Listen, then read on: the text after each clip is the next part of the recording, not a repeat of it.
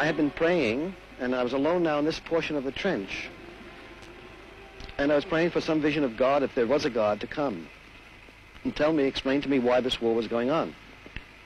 When suddenly, there was a small spark of light. I saw some smoke, and then little sparkles of light in the smoke, in this pitch darkness.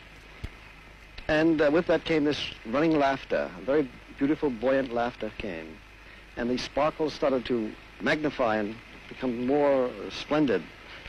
And the laughter increased in intensity, but it was very beautiful. And suddenly, I could start to see the face and the hair of a beard of a man and the hair of a man spraying out all over, just like full of light. Finite man has ceaselessly been beckoned by the infinite into the eternal kaleidoscope of love and light, from illusion to truth, from darkness to light. But man, yet living on superficial levels, desiring yet to satisfy primeval longings, seeking answers to perennial questions. Who am I? Where and why?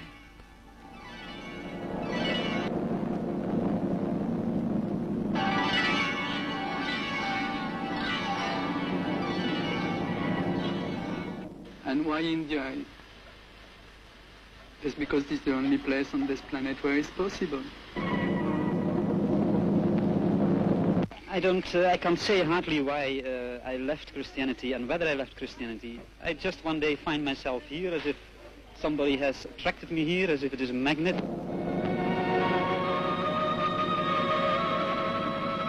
What do you find here? Work and happiness. That you didn't find in France? Not really. What do you mean by that? Well, life in France had just led me here. Can you explain that? I was looking for a name.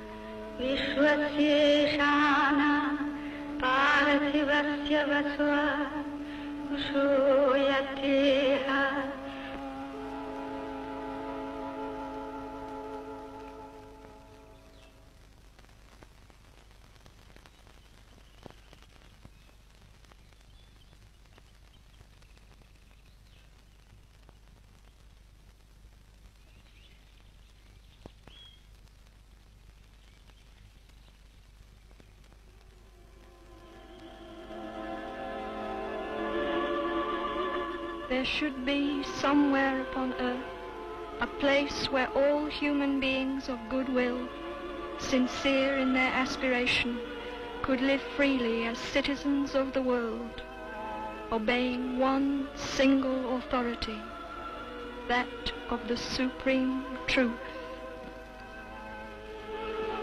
For in this ideal place, money would be no more the sovereign lord. That is why I call it a dream.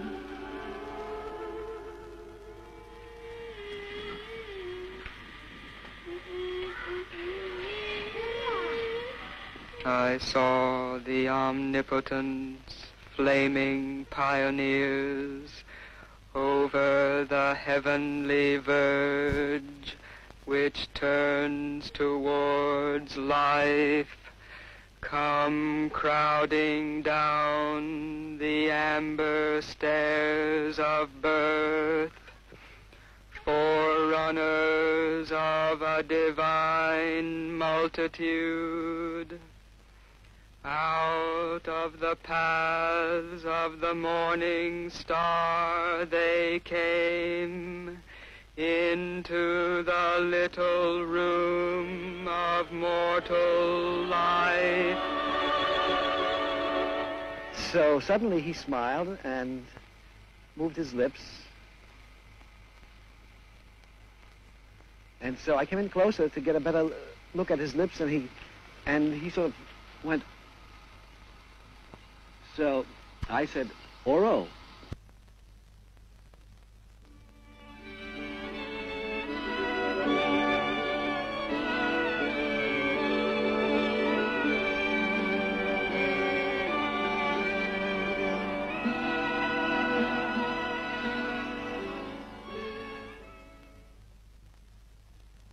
Withdrawing from active political life in answer to an inner call, Sri Aurobindo arrived in Pondicherry in 1910.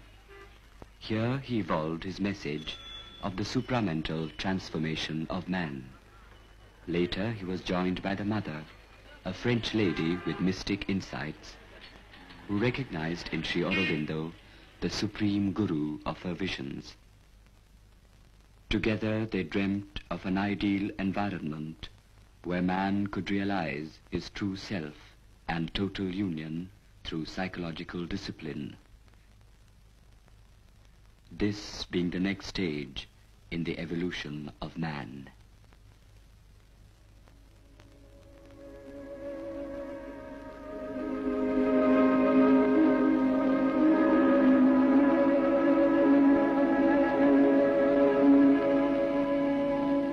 February 28, 1968. A handful of earth from different lands was brought to Auroville. Auroville is UNESCO's hope and faith today, because Auroville and UNESCO have the same ideals. The handful of earth from different lands was put into the foundation lotus as a symbol of their dedication to realize the Auroville Charter. Charte d'Auroville. Auroville n'appartient à personne. Auroville belongs to nobody in particular. Appartient Auroville belongs to humanity as a whole. But to live in Auroville, one must be a willing servitor of the divine consciousness. Thus, the city of dawn, situated 8 kilometers northeast of Pondicherry, came into being. Here is an experiment to combine individual advancement with collective development. What am I searching? I'm trying to find myself, trying to know who I am. Following the thoughts of the mother in Aurobindo, where we're trying to do a community that isn't so organizational, a sort of a non-organizational organization or something. And Mother does, somehow, she didn't seem to be insisting on anything, so that I couldn't rebel against it, because she didn't put anything to rebel against.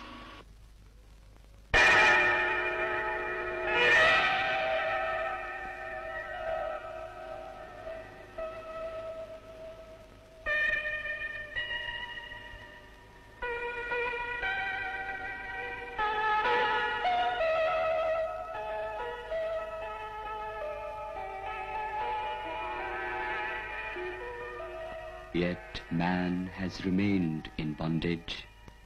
Yet man remains divided from the infinite. So does the answer to the perennial questions involve a total break from the past in order to regain man's basic harmony with nature?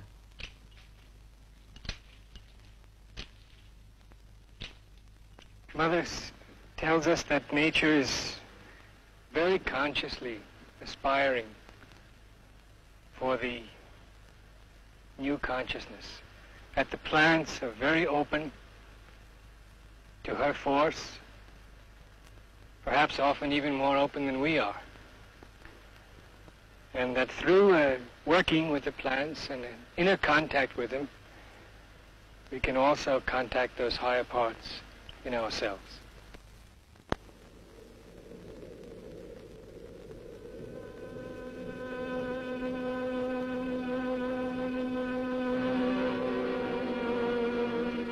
Can we compare this type of life to something which is already existing in the world? Not really. Just to be contented with this past but is to transform it, yeah? That means individually to transform oneself according to this one consciousness.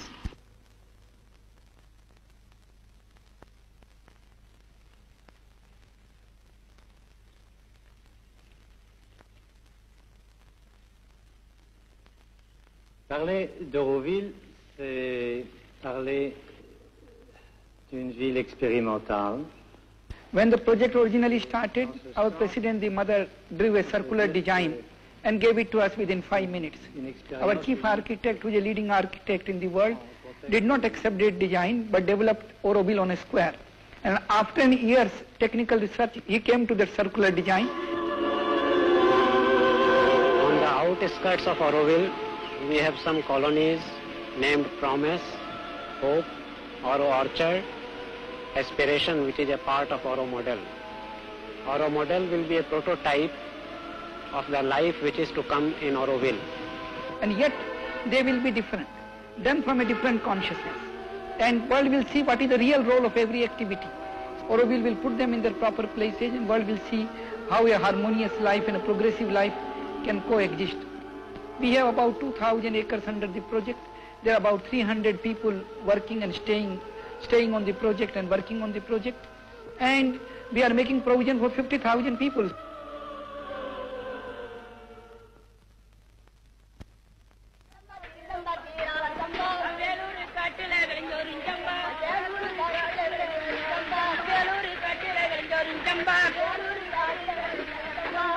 The construction of Bharat Niwas, the cultural pavilion of India, has also started.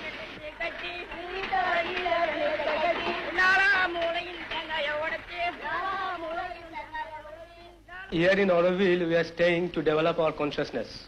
And when you work and as an offering to the divine and to the community, the consciousness develops best. We don't want to have any relation with anyone on monetary basis.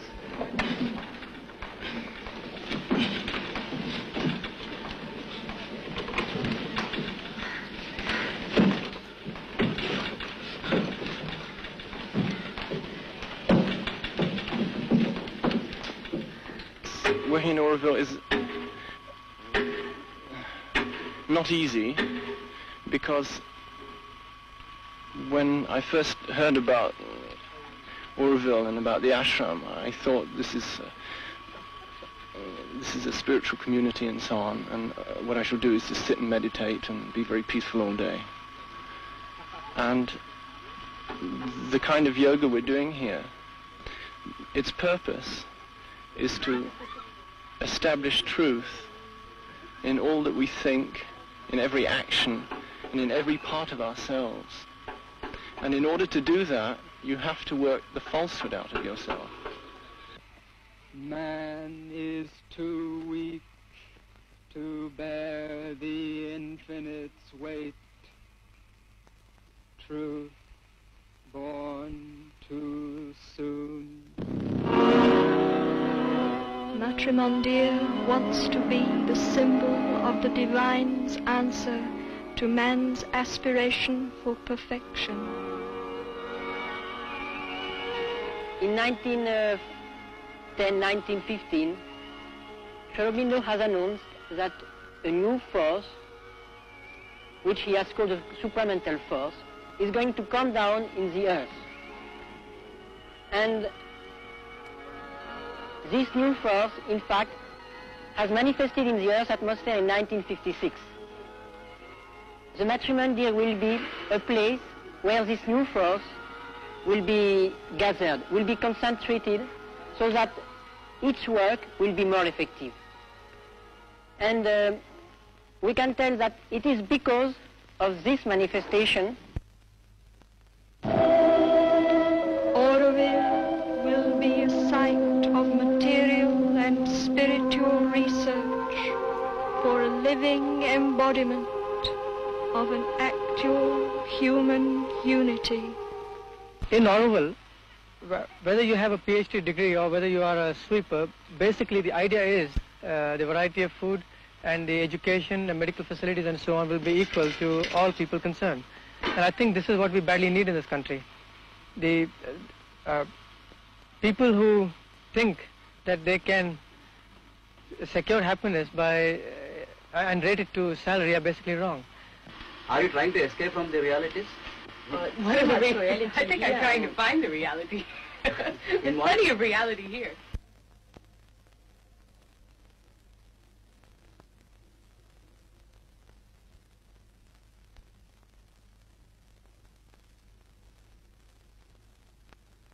And at every turn you've got this choice between doing something in the right way, in the truthful way, and doing it according to how your ego wants to do it.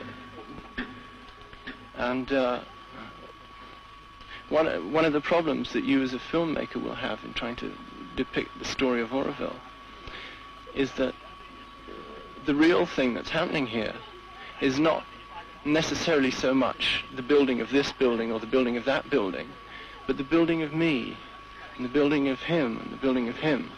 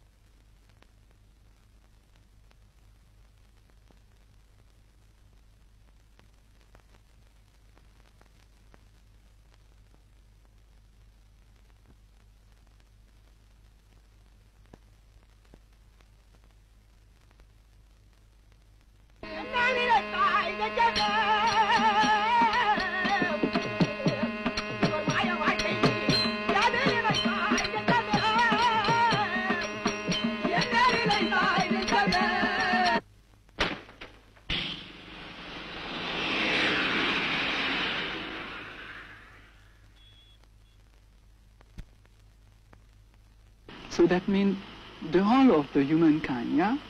From the people who work in the factory to the people who are going to school, from the bureaucrat to the scientist, it involves everybody. And these people are not some sort of an elite of, like we could consider in the old way, the best student of a school, yeah? Coming with the best student of this school, coming with the best student of that school, coming together to be all the best together, yeah? The children here which are growing up are entering into a new consciousness, into a new world.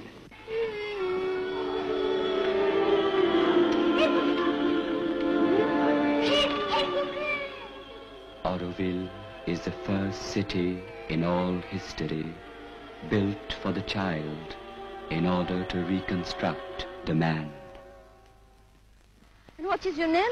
Philo. Philo? Here, transcending logic into pure experience of inner space, you arrive at perfect realization, the supermind. If that interests you, well, embark. What will happen tomorrow, I do not know. You must leave behind whatever has been designed, whatever has been built up, and then on the march into the unknown, come what may. a mother.